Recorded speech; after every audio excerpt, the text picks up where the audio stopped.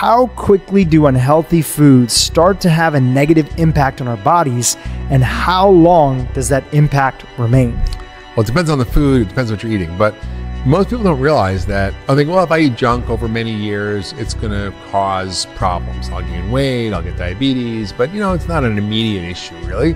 The truth is it is. Literally, with every single bite of food you eat, it's code, it's messages. And what does it do?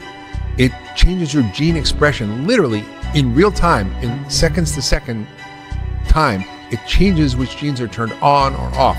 You can turn on the disease genes or the health genes.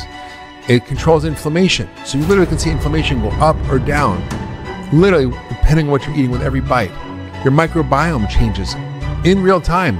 Bacteria multiply like this, bazillions of times a second, and they're changing. What you're feeding them affects which ones grow and which ones don't grow. You could be growing a whole crop of bad bugs in your gut that causes disease, or you could be growing a crop of good bugs that helps you stay healthy.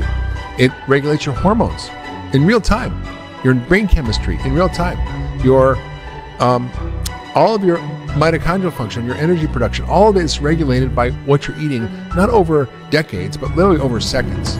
So you have the power to change how you feel